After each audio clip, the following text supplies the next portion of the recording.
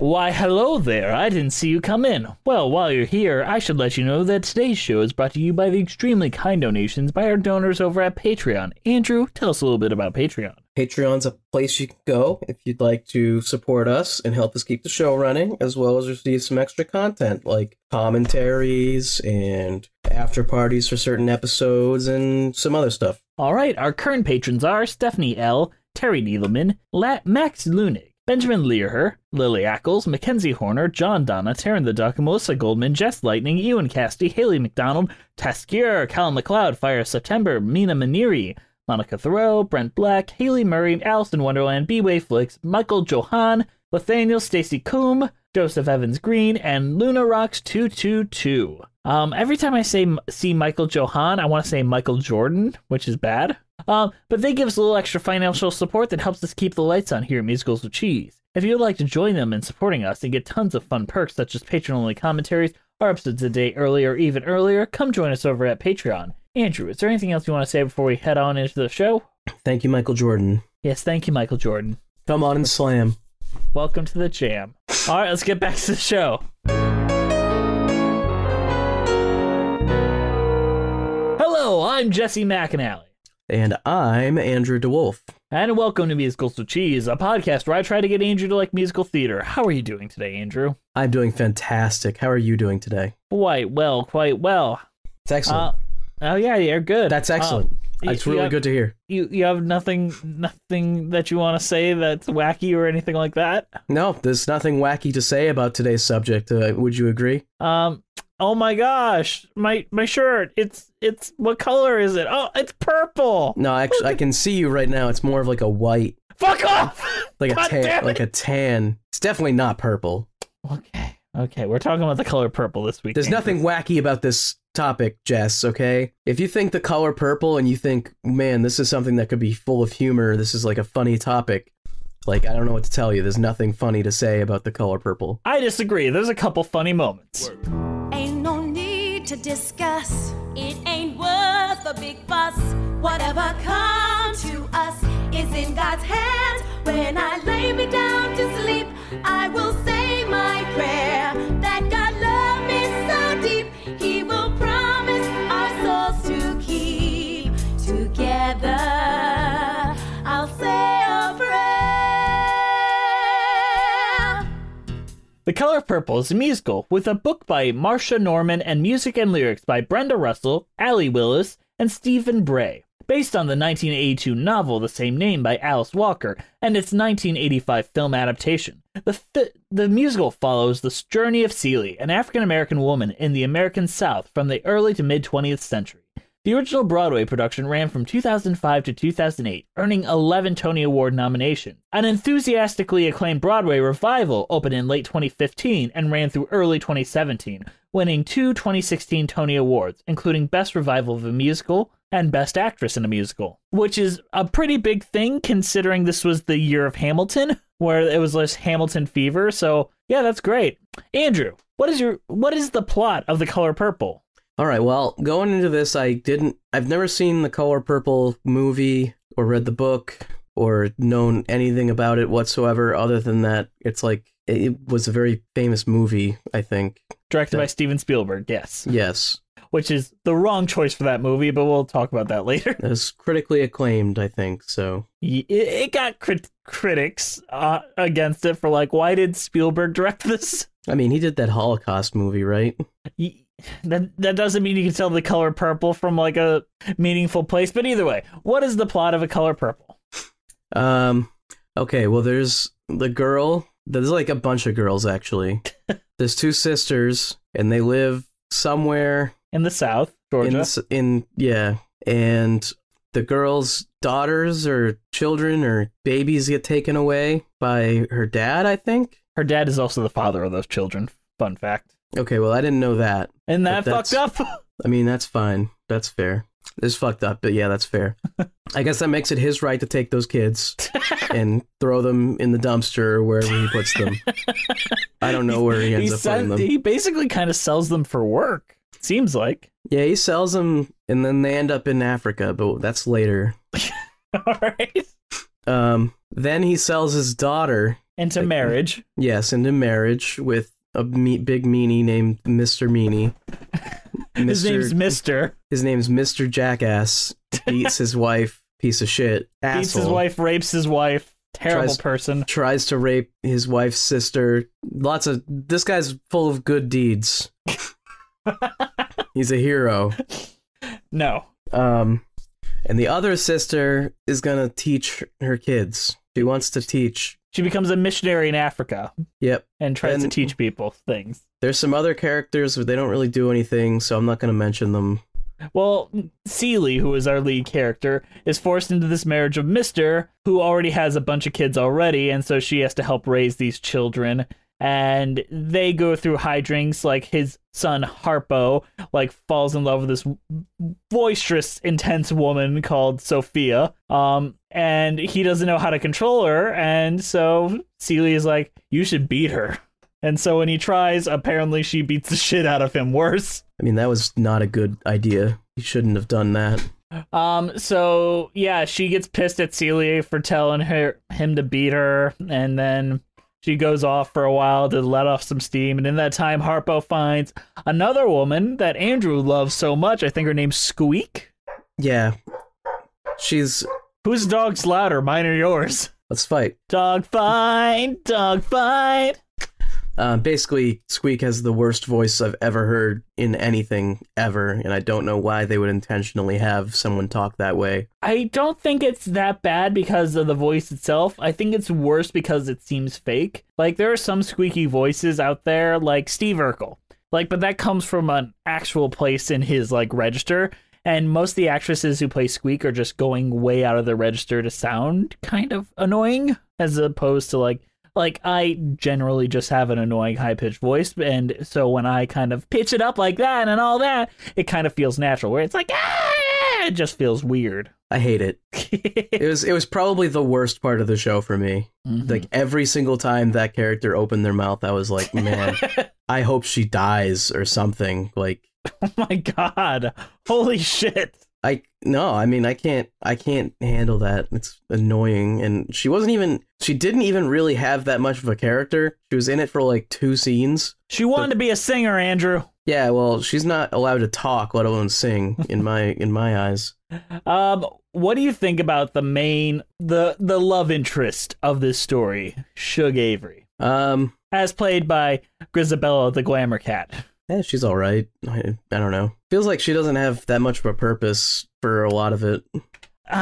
It is complicated because in this musical and in Steven Spielberg's movie, they really tone down how explicitly Celie is romantically and sexually engaged in a love affair with Shug Avery. Yeah, I mean, they just kind of kiss, and I thought that was, like, out of nowhere, and it wasn't even sure it was romantic or not, and then that was, like, the only thing that happened. Okay, let me tell you a bit about the book.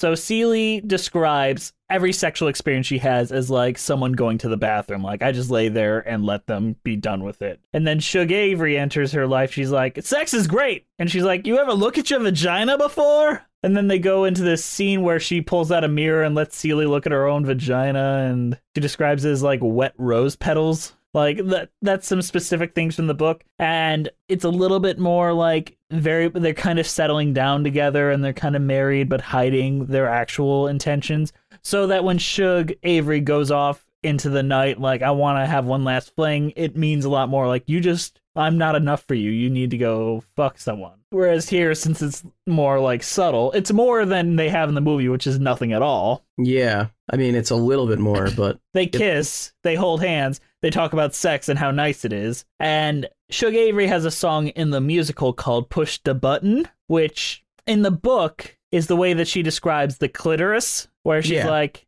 above your vagina, there is a button that you just gotta push to make things feel good. And so, kind of side-eye, they make an entire song about the clitoris. Yeah, it's like Book of Mormon. Book of Mormon before it happened. Yes, exactly. And I think that number, despite my knowledge making it a little kind of like, that's a little dirtier than I think they're intending it to be. I mean, I think they're intending it to be dirty, but just dirty, but like without saying it. Right. I don't know. It kind of feels like they shy away from the whole thing, and it basically ruins that aspect of it. A little bit, honestly. Because it's like, if you're making something that is that explicit and you're adapting it but like removing almost all of it, like. But they also have scenes where she's like naked and bathing her, and she's talking about how she feels tingles down her spine just by touching her body and all that. Like, they have stuff like that. In this? Yeah, they do in this. I don't think I remember that. Yeah, it's the first time Suge comes on, and she's like, has to take her out of her dress and bathe her. Oh, yeah, you're right. She's like, oh my god, this woman feels incredible, like, unlike any of the other girls I've seen. Like, there's more than nothing, but it still doesn't feel like enough. Yeah. Man, this story is just not up my alley. Just because you don't know how to make jokes about it, or just because... No, it's just not something I'm interested in anyway. Why?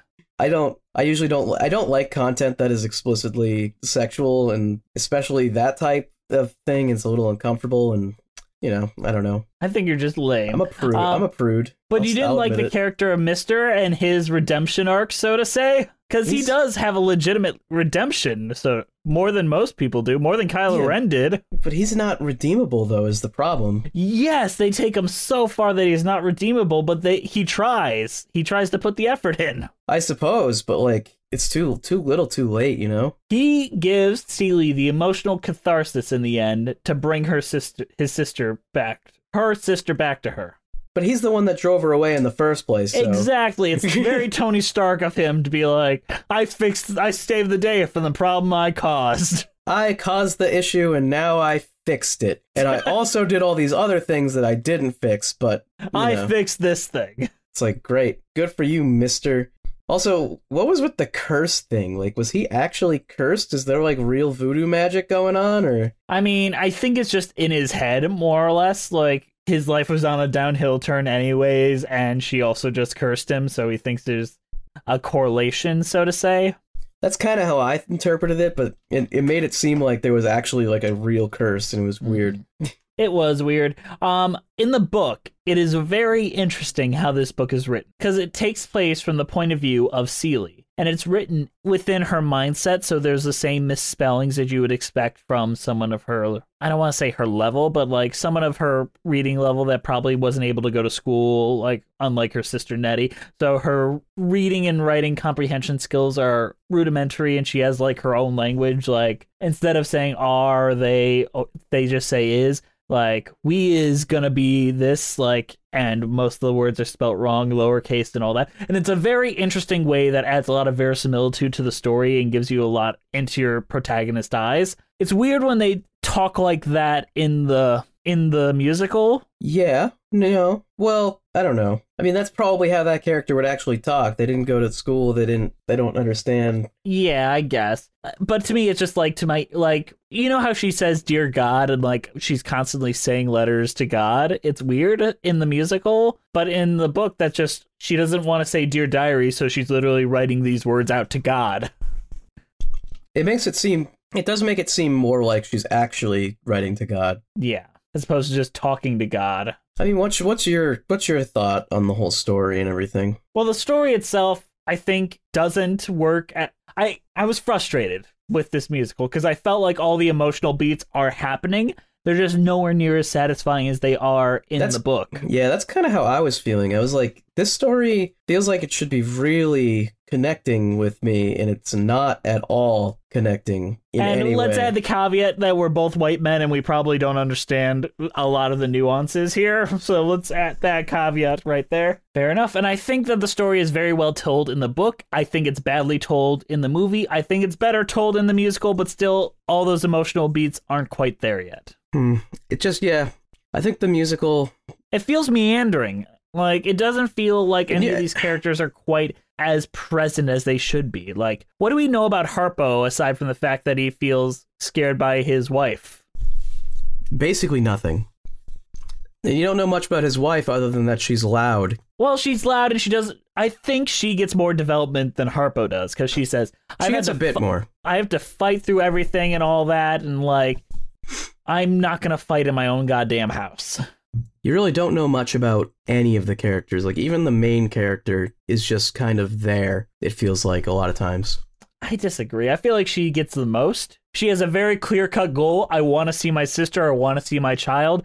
Yes. But I'm ugly and no one will ever love me. And then in the end, she's like, I get my children back. I get my sister back. And you know what? I am beautiful and I'm good enough to be here and live on my own. She has a very clear arc. She gets the most. Everyone else around her has the second most because he has an arc in a different place at the end. Yeah, and he gets the villain arc. And redemptive villain. Sort of. He tries his best. Redeemed in a way. Although I would still say that as a person, he is... a piece of shit? Yes. Absolutely still a piece of shit, whether he fixed it or not. But the thing is... I mean, you also have these other characters like Squeak, who is just nothing. I mean, Squeak and the son, Mr. Sun, is just... what was his name? It was... Harpo. Harpo, we just said it. They're both just like nothing characters. Like, but the thing is, they work when you're actually seeing it from the point of view of Seeley writing it down in a journal. Like, he's gonna see this girl, like, as like that kind of thing. A character like that works. But in a narrative story told on stage where your stage time is precious, and it's not like this is a super long musical. Like, compared to our other stuff, it's pretty short. It's under 2 hours, I think. Yeah. So, honestly, I think we could trim her up, give Harpo and Sophia a bit more time to grow together. Mm-hmm. And maybe a little bit more Shug Avery time. Definitely more Shug time. Because honestly, I feel like she wasn't even well developed. I feel like they were afraid to develop her, and that's a weird thing to say. Yeah, it's like they didn't want to touch her. It's like they don't want to go near that, because they probably understand that it's a little bit... It's a topic that doesn't really work well with the mainstream audience, so... Yes. But one of the interesting, or at least in a Broadway audience, which is weird because, you know... I mean, it probably could work, but they probably were afraid to do it wrong or anything especially like that. In, like, 2005 when this show premiered. Yeah, and it's like, if they didn't do it right, it would get a huge amount of backlash, and it's just like, better to just not do it. And then I think it's done very well in the book, though. I'll say that. You guys have a blueprint right there. Just follow the fucking blueprint. Yeah. But Alice Walker is probably one of the best writers of all time, and it's hard to live up to that. I get that. Yeah, it kind of meanders. The story just doesn't feel well told. But let me say some things I enjoy about the source material in general. When you hear The Color Purple and you think, what would that story be about? It's about black people in the South in the early, I want to say, 1900s maybe? Like late 19th century, early 20th century. There's definitely an actual time period, but I don't really know exactly when it is. Oh, I'm sure it's written down somewhere in my synopsis. It's the mid-20th century, so... But they don't really deal with racism. They don't deal with white people bringing them down or anything like that. That's not the story. There is no white people in the story. Well, that's good, honestly. Like... Well, I mean, it's a different subject matter, because, I mean, we have plenty of stories about racism and about that, so it's doing something different, which is nice. That's kind of what I'm saying. Like, that's one of my favorite things about The Color Purple, is it's kind of... How often do you see a story about African-American people in the mid-20th century and not have anyone, like, say some racist stuff and then everyone bands together and be like, we will not stand for this? And as much as those stories are great and wonderful, can't we just see them living their own lives, being lesbians and having parties and arguing with each other like actual human beings do? Yeah, and the one thing with those stories too is that it's always a story putting black people in the perspective of white people hate them or whatever, which is like, it's like, can't they have their own thing that isn't based on how white people feel about them? Yeah, like, honestly. Can we have a story that is about black people that isn't about how white people feel about them? Right, and not that doesn't have its place, but like something like Hairspray, I think I'd prefer a lot more if it just like wasn't so direct about like racism, like in this specific TV studio, comparing racism to being a fat white girl, which no, that's not how that works. Yeah, I mean, that's a little bit iffy, but okay. So I like this. I appreciate that in this story, both in the book and in this musical, that even at its highest is mostly subtext. Yeah. And if it was there even a little bit, it's mostly just to stage the setting for you. Well, yeah, because I mean, obviously that still is a major part of their lives, I'm sure, but it's not the only thing that the story needs to be about. It can be about the other stuff that happens. Yeah, and I'm glad it's just not a story about misery in the sense that they're miserable throughout the entire time. Like, Celie has a hard life and is given a lot of shit to deal with, and it's disgusting what happens to her. But she ends up on top, owning her own business and being successful and happy in the end. And that's fucking great. No, it's a good story. I think more so talking about the musical, though. I'm not sure how well the musical does it. Yes, and that's kind of where I'm sitting. But the one thing I think the musical really does bring to the table that is fantastic is the actual music. And want to go into a mid-show and talk about that after it? Yeah, sure.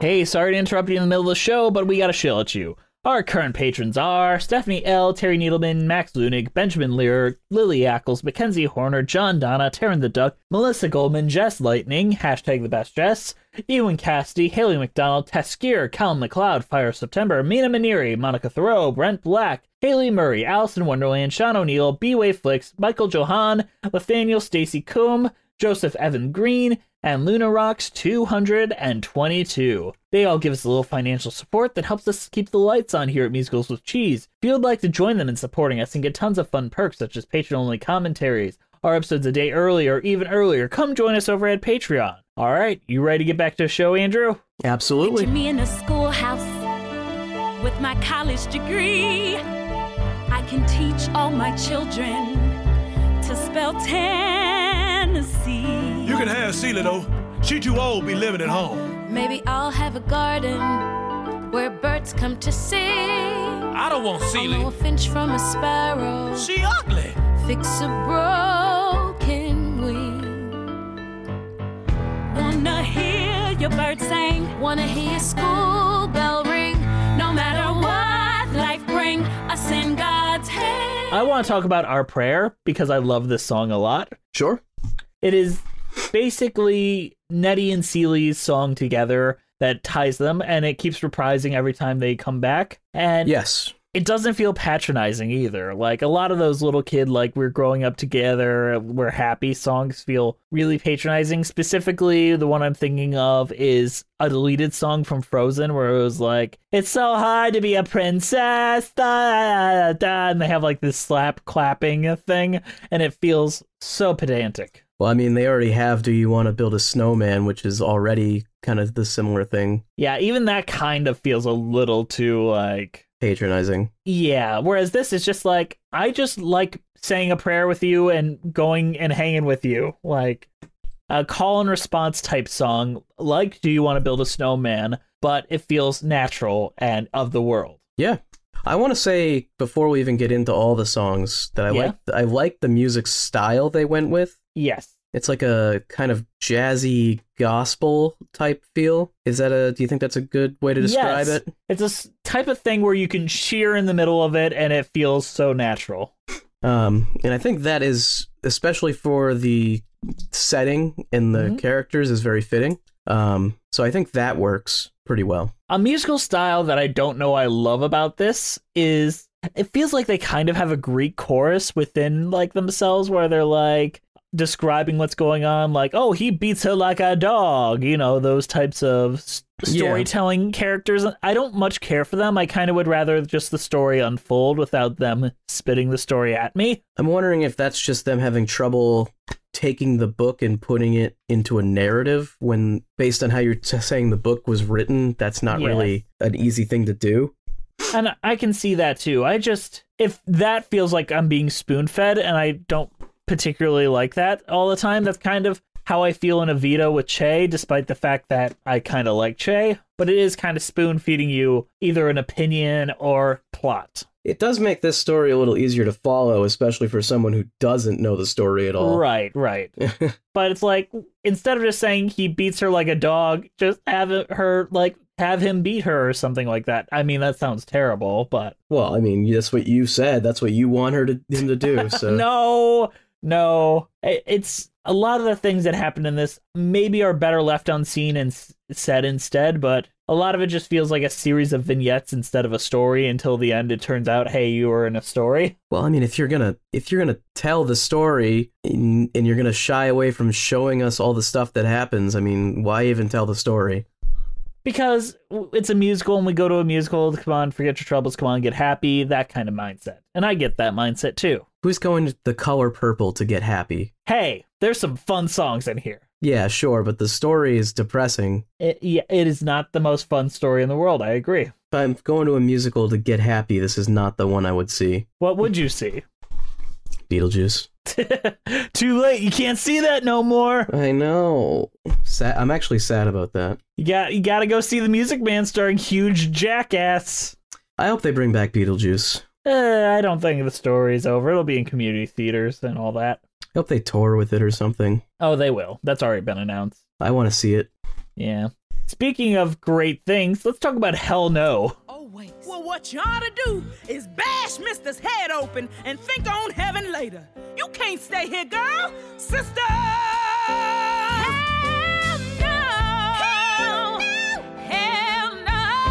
Hell no! Hell no! Hell no! Let's go! Gonna be on rock, gonna be on tree, something to hold on to in your time of need. Girl, you're too good for that man. Damn that man. Gonna take you away. Take my hand, sister, you got to go.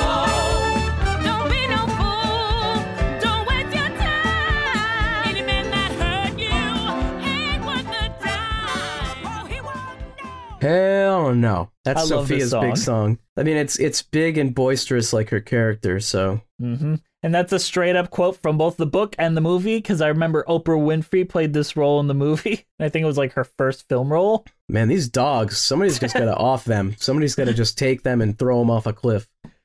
The dog fight! Bark, bark. Shut up.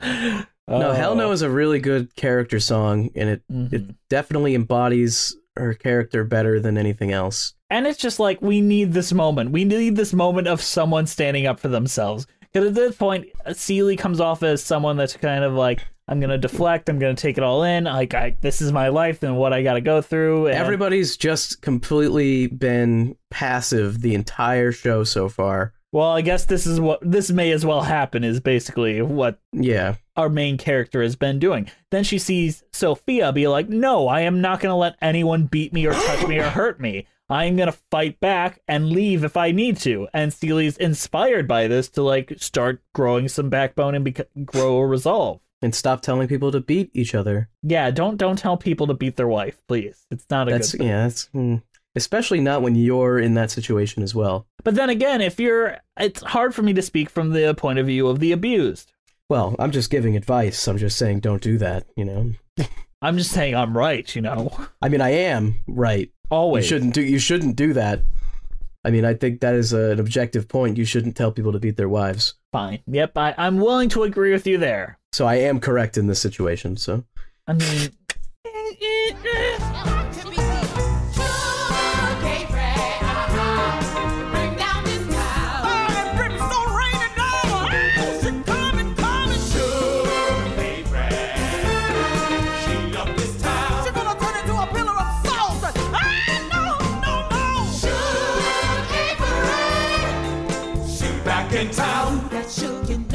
Chuck Avery Coming to Town. That's a fun song. That song is really fun. And when it makes you really want to see her, and then you see her and it's Grisabella the Glamour Cat, and you're like, wow! You're like, wow, is she gonna sing Memory? Memory? Like, that's... Meow, meow. She does not sing Memory, by the way. No. She sings other songs, and she's a lot of fun to watch, and it's good to have, like, a woman with sexual agency not portrayed as, like, a slut. Yep. She's not just like, I want to fuck everyone, like in the way of like usual kind of promiscuous characters on Broadway. Who are you thinking of? I'm thinking a lot of like the prostitutes from Les Mis, specifically. Like, lovely ladies, blah, blah, blah, blah, blah. So you're not thinking of Rum Tum Tugger or... He is also a slut. Oh. Let's see, what else is good to talk about? Push the button, push the button, you gotta push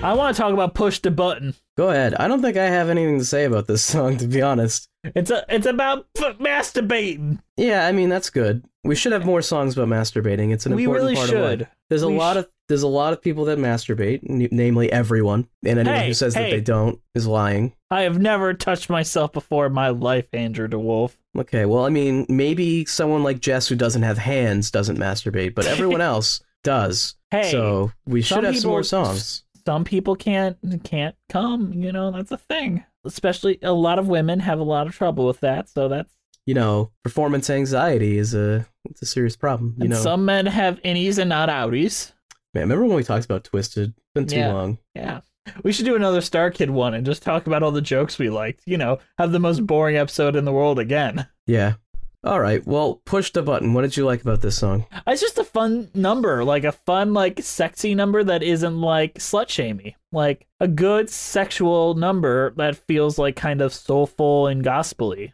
Lyrically, what did you think of it, though? It's fine. Do you think they could have had more masturbation puns? Yes, they could have had more masturbation puns. You can always have more masturbation puns. That's kind of what I was thinking. They didn't really play it up enough. Have you listened to Lady Gaga's Dancing in Circles? Like, come on, that's how you do a masturbation pun. That's how you do it. Gotta listen to the Lady Gagas. Yeah, I love Lady Gagas. Like a blade of corn, like a honey bee, like a waterfall, all a part of me, like the color purple.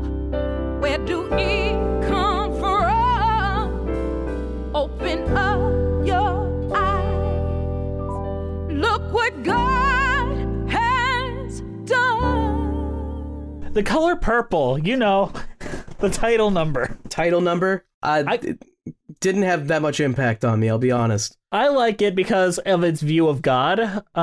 Basically, it starts with Celie describing her vision of God and, like, how God has forgotten her and how terrible her life is. And Suge is like, you know what? God isn't a guy. He's not a person. He's just everything that you see. Like, from, like, a blade of grass to the actual shade of the color purple. It's not a man, it's an idea, and it's, like, everything we create. And it's, like, it's weird to hear a gospel-y song that is about God, but not directly about God the man, but God the idea, which is, to me, very kind of, what's the word I'm looking for? Like, subversive. It is a subversive twist on that idea. So I think it's as like the title number for this show and how it kind of makes me feel. I think it's super powerful and interesting. I suppose lyrically, I think the music is kind of just didn't really leave me with a huge impact. I can hum it. Like, it sticks with me, and I don't like listen to this song a ton, but I do like it and I can hum it. Yeah, it's okay. Never see nobody I know ever again. Nobody to put up with me. Nobody to mess with me. Nobody to push me around. Nobody to tell me what to do. Nobody expects something of me. Nobody to tell me who I am and who I ain't. Nobody! I got plenty to blame. My daddy beat me for my own good, he say. My first wife got killed when she run away. My kids is all fools, my crops is all dead. Only woman I love won't lie in my bed. A black man's life can't get any worse, lest he wasting away under Miss Celie's curse. All right, you want to talk about the Mista song? I just want to talk about how weird this song is, because it's like he's cursed. All right. So explain the situation of this song. Mr. gets cursed by Celie when she leaves, and then bad stuff happens to Mr. and he thinks he's actually cursed, and that's this song. But he also gives history, like he's like, my dad beat me when I was a kid. Like, I know. Oh yeah, it's like he's trying to redeem himself and stuff. Describing why he's such a bad man that rapes his wife and beats his kids and beats everyone because he's a bad person. Yeah. Basically, he's like, my dad was a bad person and the people around me were bad people, so now I'm a bad person. And it's okay that I'm a bad person because I have this sad, sad backstory, don't you know? Yeah. Although I guess eventually he realizes that that's not true in that he doesn't get to just be a bad person because everyone else was bad to him. Right. And that's a lesson he has to learn, and he makes actual amends with it. Unlike other people that just kind of, in other stories where it's like, I'm a good person now, believe me, I'm going to be nice to you. Where he's like, he asked Celie to marry him properly again, and she's like, no, we should just be friends. And you actually believe that they're decent friends now. And in the book, it's much more like that, where they are just kind of buddies despite having been married. Well, yeah, and I mean, the initial marriage was kind of a farce. Oh, 100% a farce. So, although I guess back then that may have been more of a actual way to get married. Yeah, you just get sold. Just get sold into marriage, like a Fiddler on the Roof kind of thing. You get a cow with your wife. I get 2 cows in one go. Oh man! Hey! I know the musical says it, but it's not cool when you say it. No. I'm gonna take a deep breath. Gonna hold my head up. Gonna put my shoulders back and look you straight in the eye. I'm gonna flirt with somebody when they walk by. I'm gonna sing out, sing out.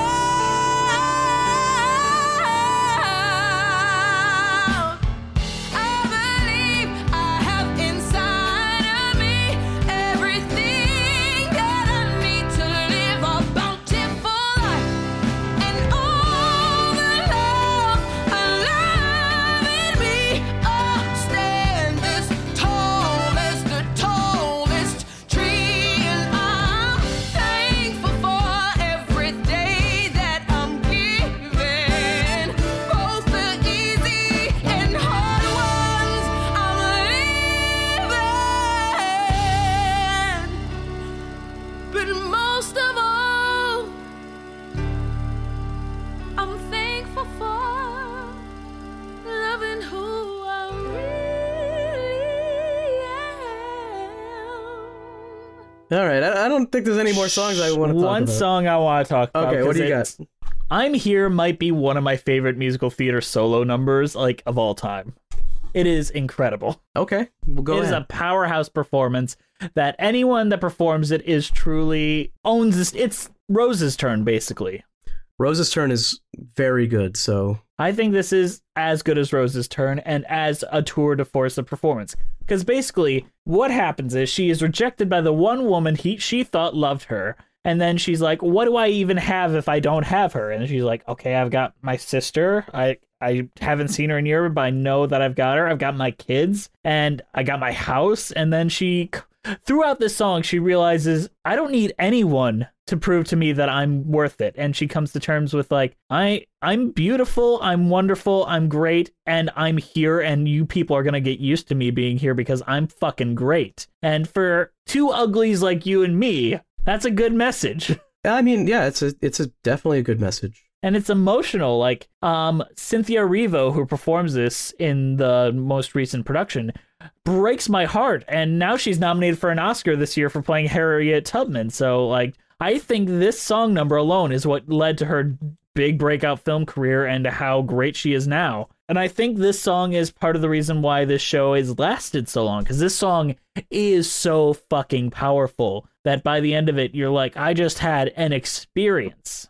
And I feel like this song would resonate a lot more with me personally if they had kept all the emotional beats found in the book, as opposed to cutting so much and adding, like, and focusing a little too much on, like, the other minor characters of the book. Yeah, I think a lot of the songs would resonate better if it wasn't... If it had focused more on the... Because it is an interesting character dynamic. You have this woman who's forced into marriage to this guy, and this guy is in love with this woman, and the woman falls in love with his wife. That is the plot of this, if we're focusing... Like, on the whole, that's an interesting plot. But there's never really any emotional interaction between Mr. and Shug and Celie. Except for them just telling us that they're in love, which is a problem. You want to see, like, him, aside from just getting dressed nice when Shug comes around, you want to see him, like, doing things for her that he never did for Celie, and then her doing things for Celie that she never do for Mista. Yeah, and instead they just focus a lot on Sophia and on Harpo and Squeak. And it's just like these characters that don't even matter. Like Squeak doesn't even show up in the second act, I don't think. She's there. She leaves not very much. She leaves when Celie leaves alongside her and Shug. Yeah, I mean, I didn't even remember that. That's how unimportant she is. Just like, I don't know. It's like the story, the emotional beats are like there, but they don't play it up at all. And it leaves you kind of wanting more. So let me rephrase my context for this. So I read the book when I was in high school, and I listened to the musical right after that. And I never watched the musical until the revival came out many years later. So I just heard the songs and put the pieces in together where the book hit it. So I assumed that the musical hit all the same beats as the book. And when I was wrong, when I finally did watch it, I was really disappointed. And I'm still kind of am. And I know that's like me saying like the source material is better, but no, these songs are great. It's just like make more of the source material with these songs and we're good. And I think that's what they're going to do with the Oprah Winfrey and Steven Spielberg produced movie of the musical that's coming out soon, apparently. Hopefully. Yeah, because I think that is a great opportunity to rework some of this to make it as emotionally resonant as possible. Yeah, because I feel like it could have worked. And like, I know I've already said that this material's not exactly up my alley, but that doesn't mean I don't think I could have enjoyed it. I just, as it is right now, it didn't really resonate with me in any real way. Because Andrew's a hater. Yeah, well, I don't know. And I can't say I loved it, so. I say that I really wanted to love it, and that's kind of why I'm sitting here more disappointed with it. So what's what was that? I mean, I was just gonna ask, what's your overall thoughts on it? I think it has some of the some great music, and it tries very hard to adapt the content of the book and keep some of the stylistic choices that the book makes. But I feel like the emotional beats still kind of fall hollow compared to like how they hit in the book. And it feels like a lot of the action isn't driven by the character's development as much as we're told this thing happens, so that causes the next thing to happen. Like, we're told something, and so the characters have a reaction to that instead of showing the thing and having them react to it. And that storytelling thing makes the emotional beats not as resonant to me. But these songs are powerhouses, and they're great. Yeah, I think that overall it's a disappointment because I mean that what I said about the music style, and I feel like a lot of the songs they could have a lot of emotional like weight to them, but the story doesn't lend it. Well, the story does lend itself to it, but the way they tell the story doesn't. Yeah, and I don't really know if that's the problem with like the medium of theater, and maybe it might just be that. Like, I mean, it very well could be like riding that line. Some stories can't work on stage, you know? But I will admit, when I did rewatch this most recently, just today, to prepare for this, I did get a little emotional when Nettie showed up at the end. Like, I felt like a little bit, just because I remembered how it felt in the book. Yeah, I guess I didn't have that at all because I just kind of was just following with this, and I didn't have any real emotional attachment to any of the characters already. So did you feel the plot was hard to follow or easy to follow? Because I found it hard to follow when I read the book. I think in the first act especially, yes, because it feels like there's a lot of characters and there's just stuff happens to each character, and it's like, okay, so this is here, and he's his son, and then they're together, and these two are together, and it's just, there's a lot of the stuff introduced really quickly that is tough to follow. But I think once you get to Act 2, it's a little bit easier. Yeah, I see that. But then we have this title character, Celie, not Celia. And she's great, but you don't really know how the rest of the family unit sees her. Like, I think her and Harpo have like one interaction with one another. Yeah, I didn't even know that. I didn't know that she was trying to raise him, honestly. Yeah, she was brought in to raise his kids. Yeah, like that part of it didn't hit at all. So she's ostensibly his mother, and in the book it's like a really tense relationship where he treats her basically the same way Mr. does until they're much older and they kind of get a respect for one another. And here they're fine. They act decent to one another throughout. Like, that's the kind of dynamics, like the very specific growth throughout the story that they just didn't focus on. Yeah. So at that point, if Harpo isn't affecting Seely much, why is he here? Because frame it from the way that we have Seely and the world's her reaction to everyone in the world. And if the world's not touching her or affecting her, why is it there? I feel like Harpo's honestly only there because they wanted to have Sophia be there, and without Harpo, there's no reason for Sophia to be there. Exactly. And then you also have to have the squeak thing, and it's and I don't want to complain because it's not bad. It isn't a bad musical.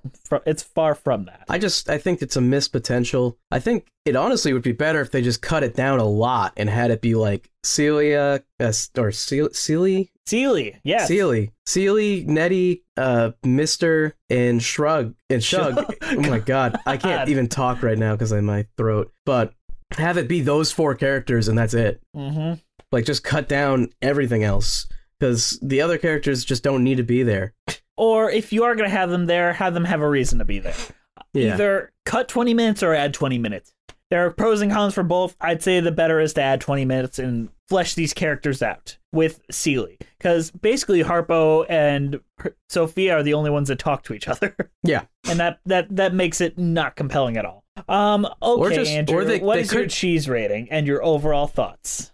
I think we've pretty much already given our overall thoughts at this point, but I think it needs work. I think the songs are generally very good, though, and the music style is very fitting, but the story just could have been told a lot better. Cheese rating, I don't know. Give it a goat cheese. Great. Okay. I am very conflicted about this because I really want to like it. Because I think the staging is great. I think the actors are great. I think the performances are good. I think the songs are great. That story, like, I've seen it in a way that it was so compelling. And for this, I don't know why it just didn't compel me as much. It's like the reverse way I feel about Jane Eyre, where I feel the book is very dull and very, like, plain. But when Paul Gordon adapted into a musical, suddenly a lot of it hits a lot harder and more for me. Do you think it's the book? Like, not the book, like the book for the musical? Like, do you think it's the talking scenes and everything between the songs? There's not many talking scenes, though. The ones that they're, like, maybe that's it. Maybe we do need some, like, actual dialogue scenes, or either more or less. I don't think it would hurt to have some more dialogue scenes. Yeah, and I think you need that connection to people. Like, I think you need some silence, so to say, to take in, like, some of the darker shades of this. Because if everyone's, like, singing out, like, as much as I love singing and as much of a release it can be, it's hard to have tension while you're singing. Cheese rating, what do you got? I would give it some very nice French cheese, like some of the maybe brie. Like, you know, it's good. Like, you put it in your mouth, it's really good, but it crumbles a little bit and a lot of it falls off the cracker. Fair enough. Like, oh, I like this, but no, we need more. Come on, I need a little more. Come on. And you're just trying to shove it all on the cracker, but you get some on and the rest falls off. That's how I'd rate it. Like, oh, you're so good, but it's frustrating. Yeah, you know what? I'll agree with that.